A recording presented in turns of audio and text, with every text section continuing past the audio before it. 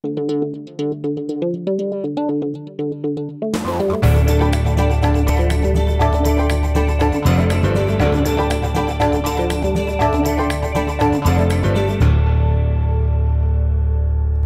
provided by Walters Papillon Thomas Cullins, LLC, specializing in business litigation and personal injury cases for over 40 years. Good afternoon to everyone. I am so very humbled and thankful for the opportunity to be here and to share with you today.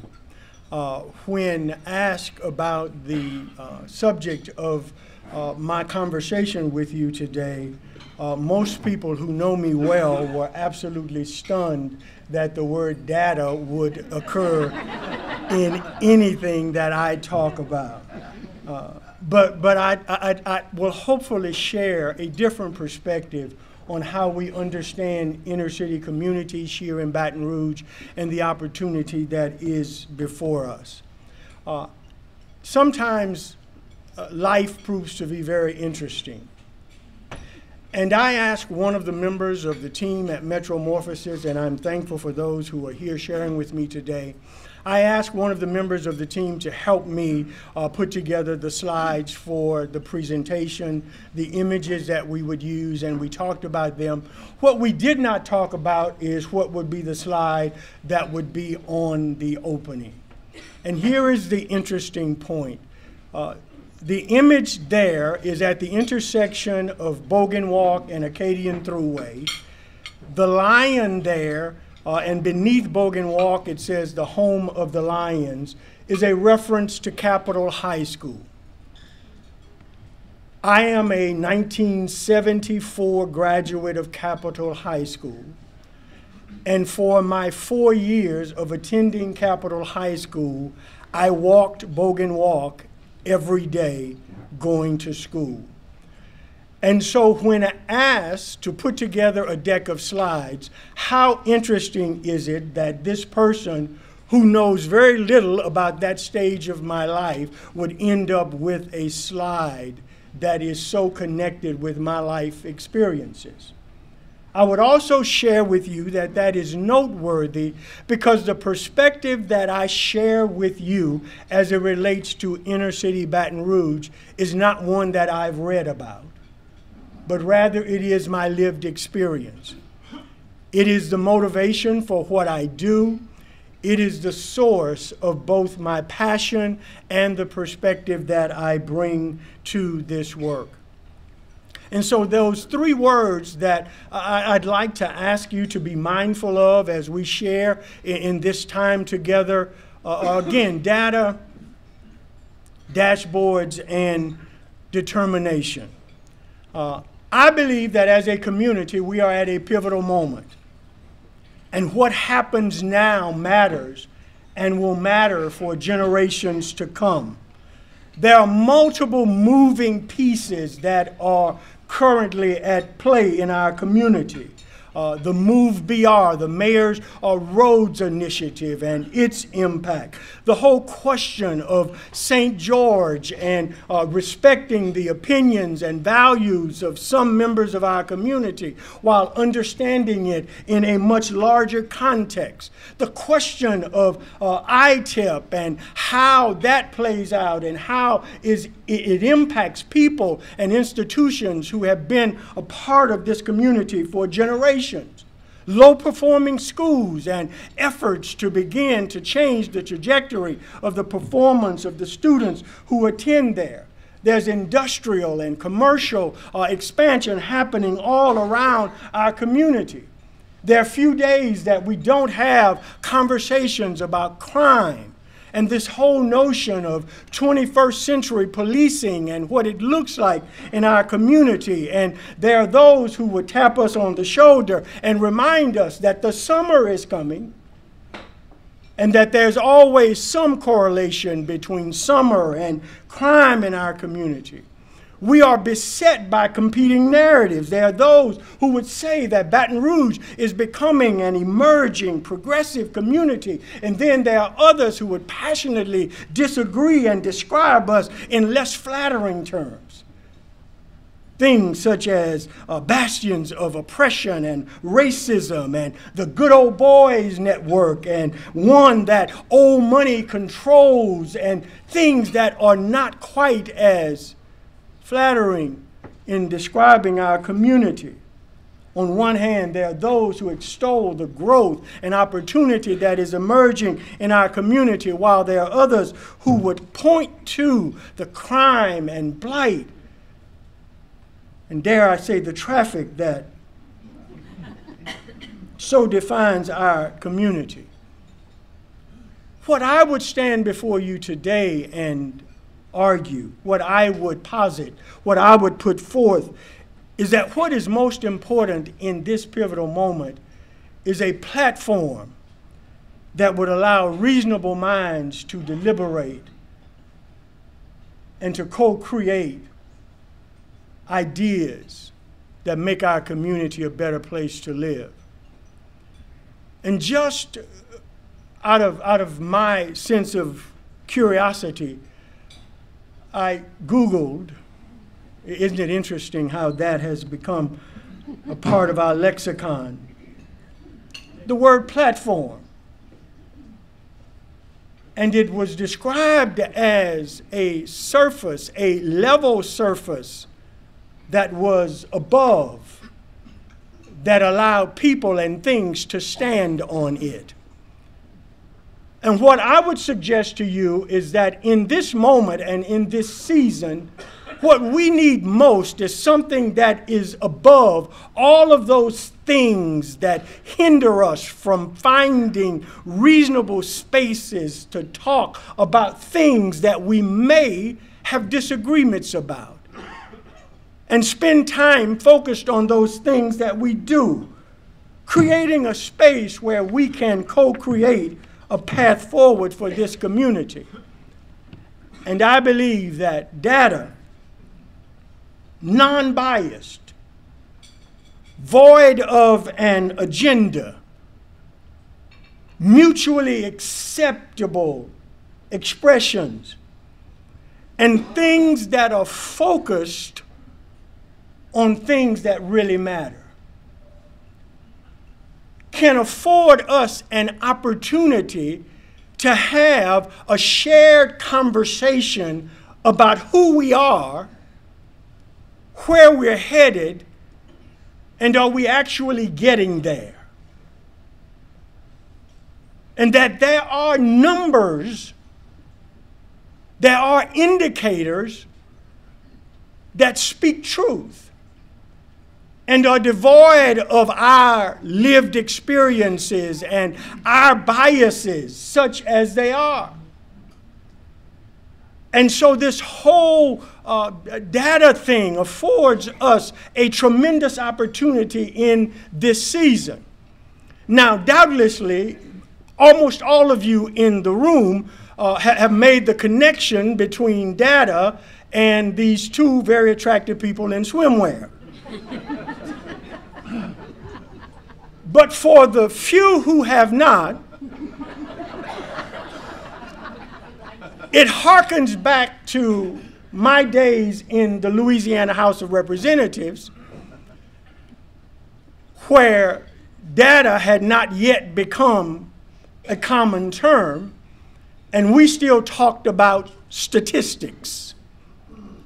And one of the comments that I would make whenever anyone would sit at a table or stand on the floor of the House of Representatives and spout statistics, I would say to them that statistics are like swimwear.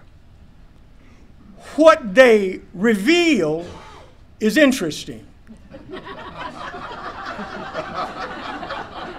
What they cover up is vital.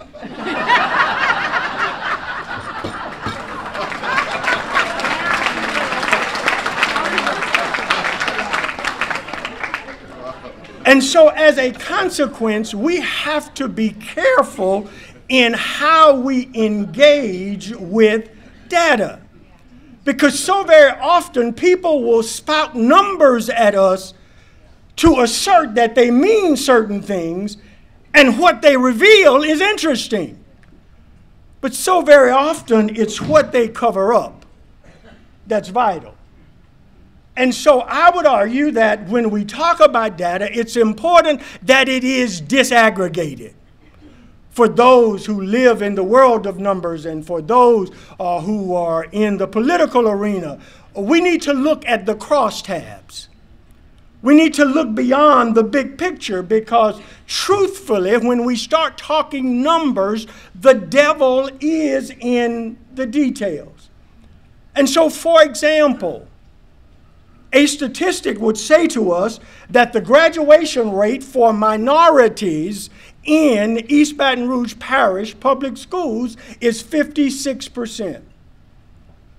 Now, that number will evoke for us a number of different responses because the revelation that only 56% of minorities are graduating in a timely fashion means different things to all of us.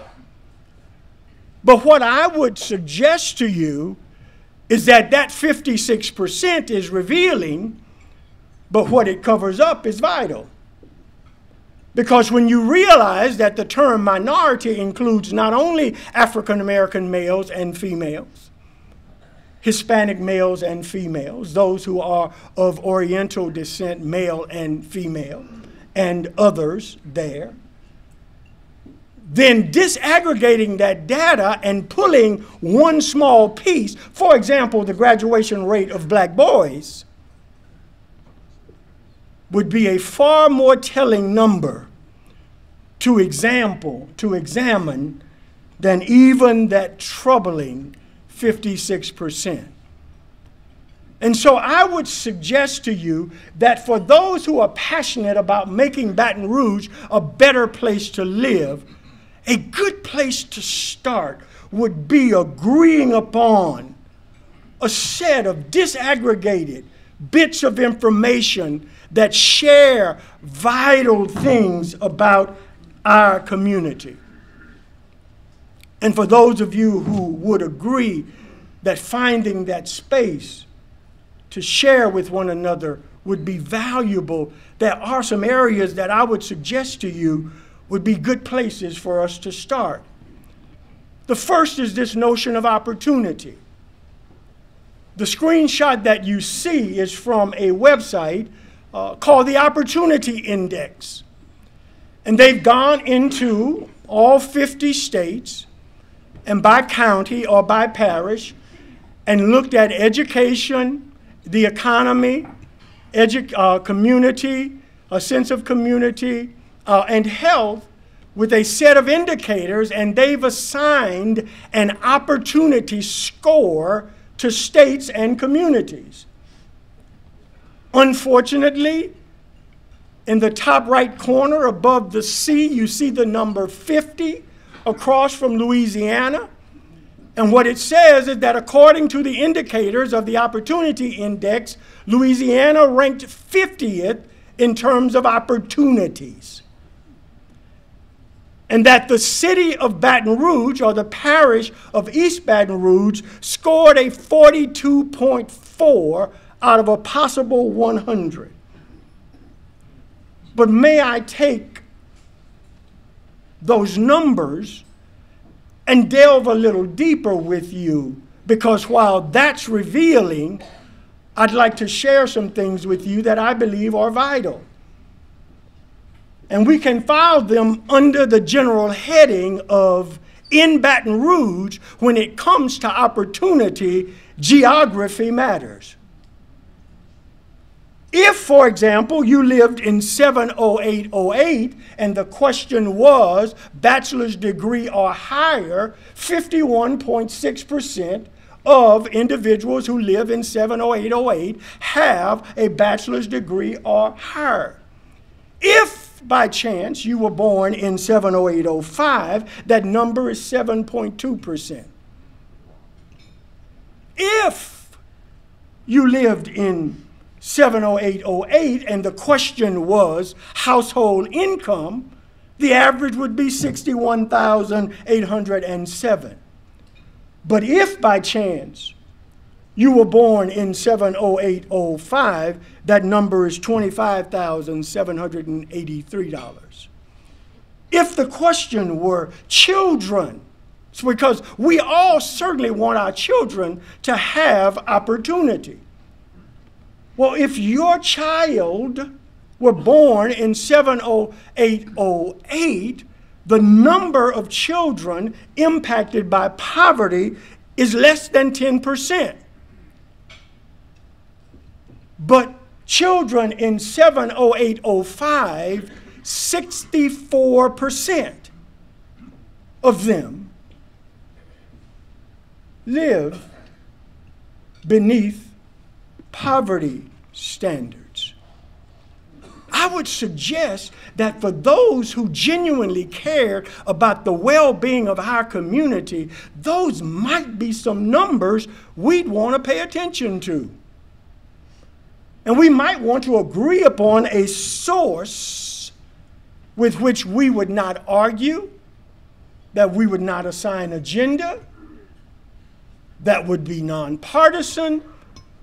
But wouldn't it be interesting if a group of people who had an interest in making things better could agree upon some of those? And so opportunity is a great place to start. Another would be African American males. I will make a declaration to you. I am firmly convinced of this. And it is that community progress for the city of Baton Rouge is an absolute impossibility without addressing the narratives and experiences of black boys and men. Because it does not matter which of the indicators you look at, the numbers that are associated with African American boys and African American men in this community stand out. They are outliers.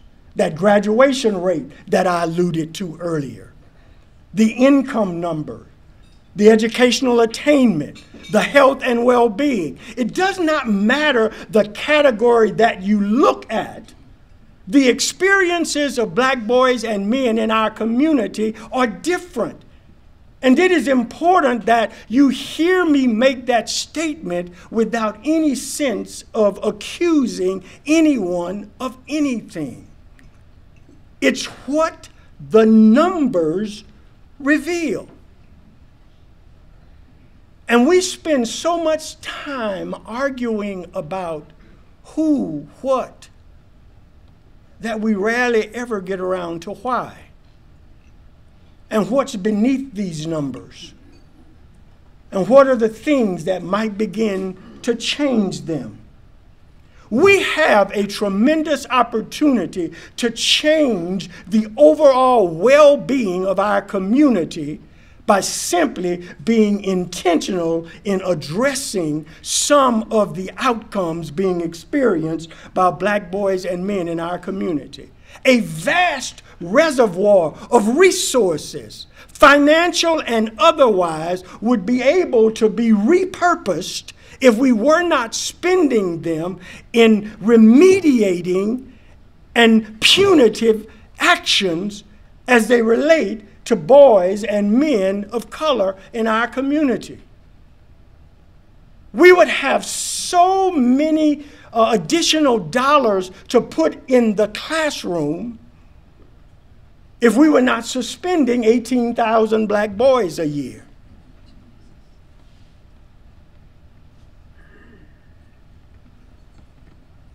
Less than 20,000 suspensions and expulsions.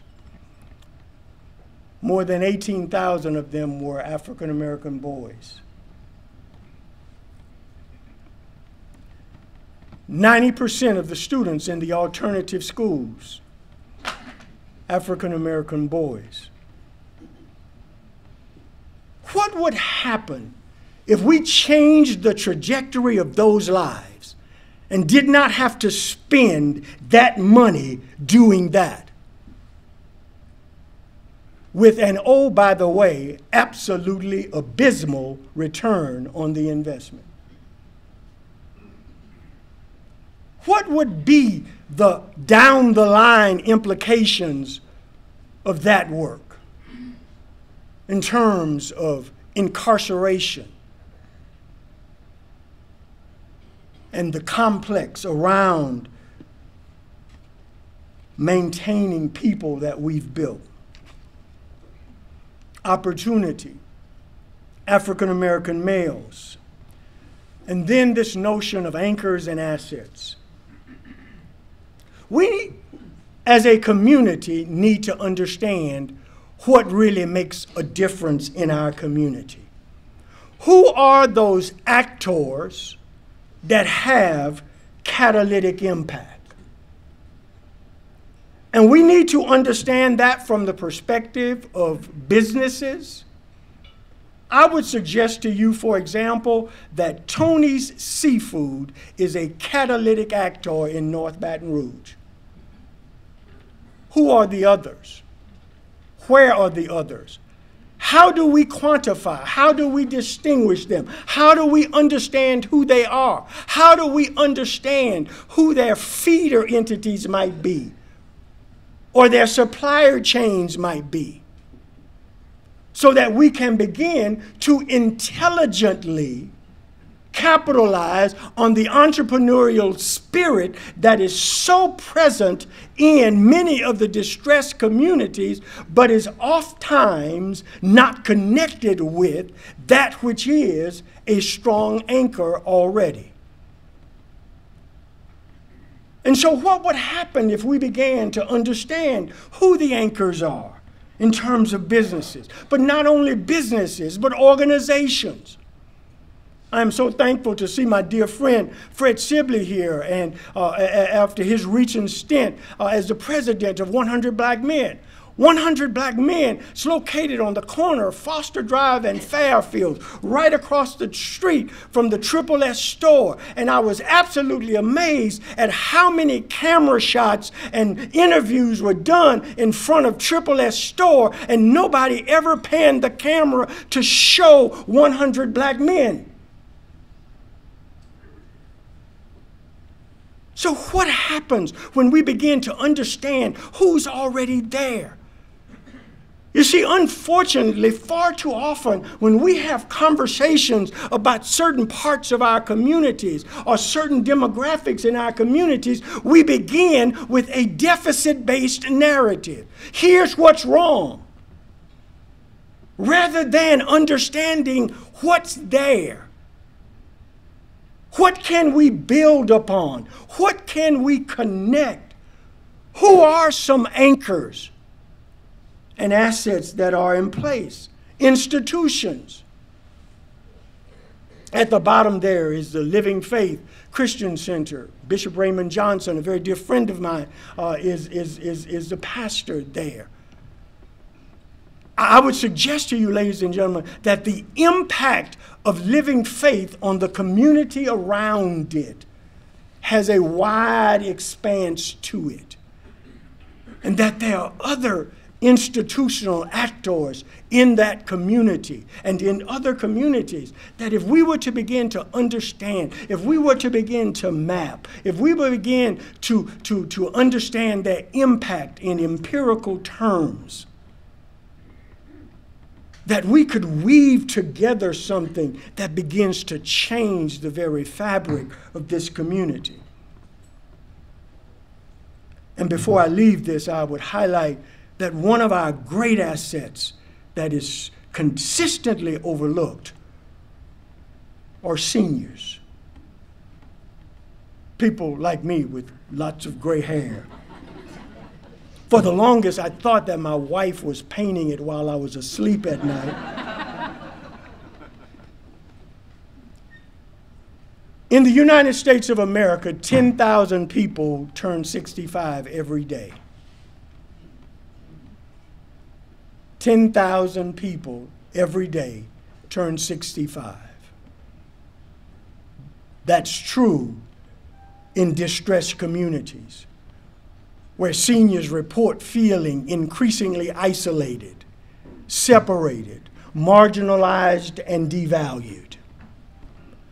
And the irony is that at the same time, we are having so many of the issues with young people and family composition and need for volunteers that we are having this huge growth in the population of people who are over 65, but we've not thought intentionally about what a framework to connect them might just look like.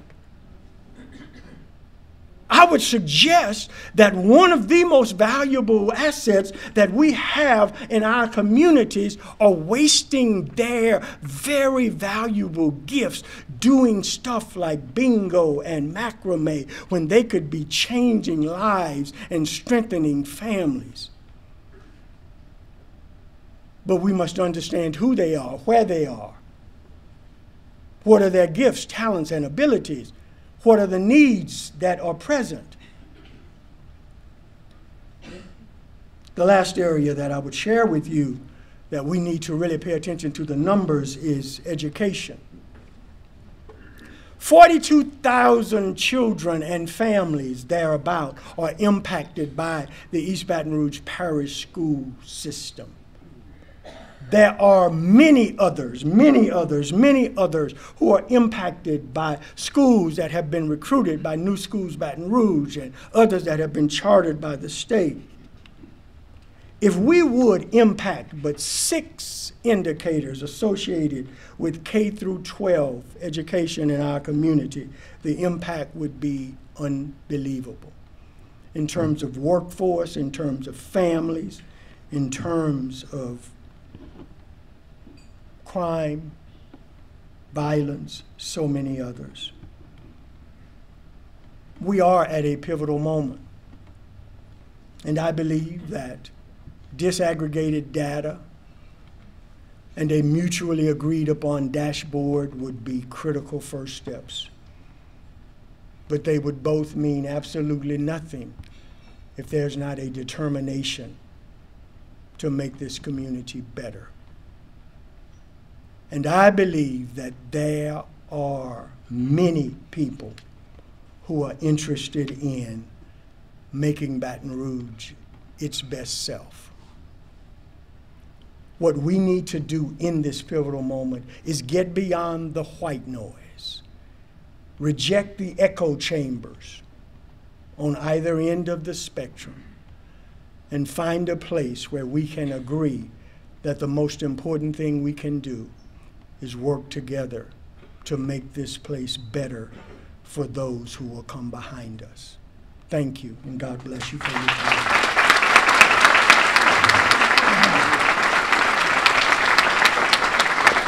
If there are any questions, Raymond will take some.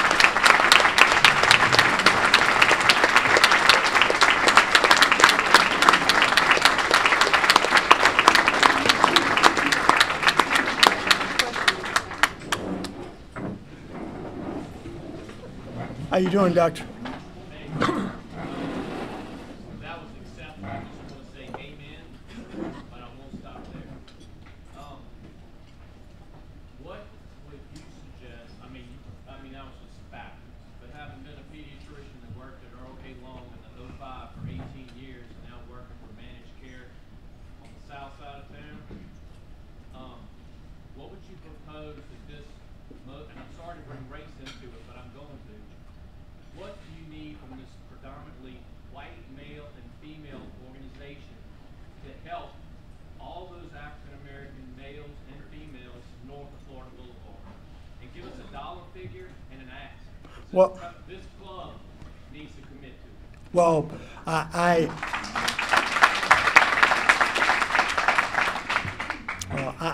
I signed an agreement that I would not make an ask for anything in order to stand before this mic, and so I would dare not violate that. What I would share with you is that many of the institutions and efforts that are critical to making a difference are unfortunately hiding in plain sight. And if we just took the time to do a bit of investigating, we would begin to discover things that are happening across our community that if they were properly supported, the impact would be exponential. Yes. How is your, is it metamorphosis? Metromorphosis. Yeah, metromorphosis. How is that going with the young men? Well, and I am not being coy at all in my answers, but part of the commitment that I made to share here is that this would be about our community and broader issues and would not in any way be a pitch for metromorphosis. But I would just share with you that the Urban Congress on African American Males is on this Saturday, as a matter of fact, going to be hosting its 4th convening. We're about to go into the 4th year of our work, and we're beginning to see a difference being made. And it's because of partnerships with folks like 100 Black Men and others. We've not tried to do this alone, but rather we've tried to create platforms, and we are thankful for partners who've come along to support the work we've been doing. Thank you so much.